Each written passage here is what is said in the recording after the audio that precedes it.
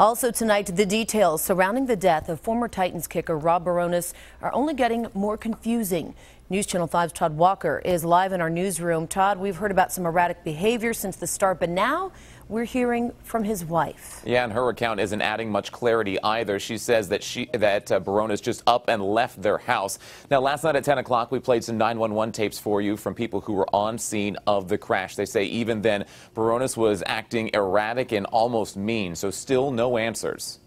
From the moment we saw Rob Bironas' SUV being pulled from the ditch, there were plenty of questions. And as we got closer, the white SUV took off extremely fast. And the more we hear, the more questions we have.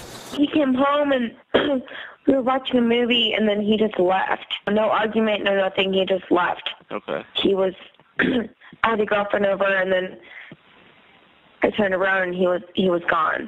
That was Rob's wife, Rachel Bradshaw, calling 911. She has said he left at either 9:40 or 10:30 at night.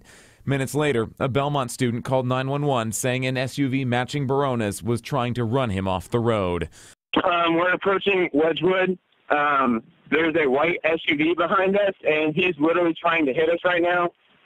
We pulled next to him at a stoplight, and I told him that something was burning in his exhaust, and he called us and he's following us right now.